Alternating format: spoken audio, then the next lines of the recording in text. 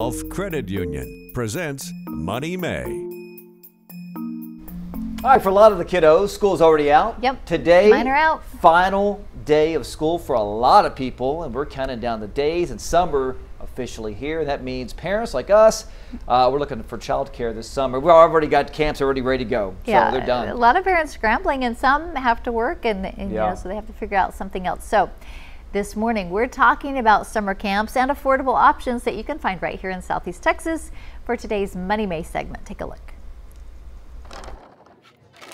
The Beaumont Children's Museum runs a variety of STEAM summer camps, from robotics to critters. We have Critter Camp, which is a huge favorite.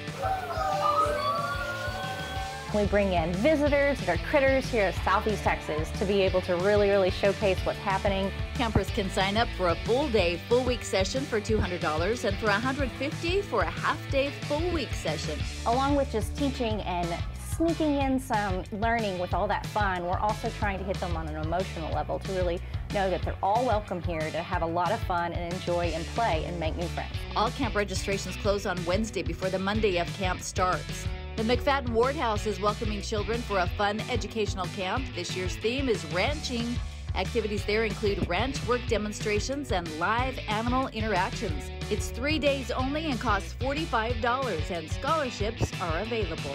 The City of Beaumont Parks and Recreation runs a kids summer camp at the Sterling Pruitt Activity Center. Just a great option for kids to not have to sit in the house all summer long and play video games. It costs $125 per child, ages 5 to 12. You can sign them up for one of 2 sessions. Now each session lasts 4 weeks. The YMCA of Port Arthur offers an 11-week camp for kids 4 to 13 years old for the price of $110 a week. Financial assistance is available. Registration ends on August 11th. Rab making her debut. Hey, a lot of great summer camps going on. You know, we have all those links of these programs on our website at 12newsnow.com. Because how soon until we start hearing, I'm bored? Oh, right? yesterday, my son and my daughter called my daughter after school. What are you doing? Wait, bored. Didn't they get out yesterday? I'm bored. Yes, they both got out. So many yesterday. hours until you start hearing I'm it, bored. right? I'm bored. Well, if this is your first time picking a camp, they say try one with a lot of activities, but if your child isn't sure about it, give your child a chance to vote. So like offer them and say, hey, which one do you think?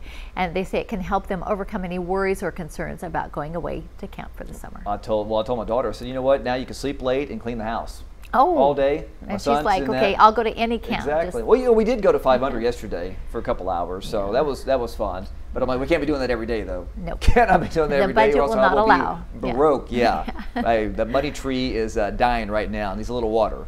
So, hey, it's 6.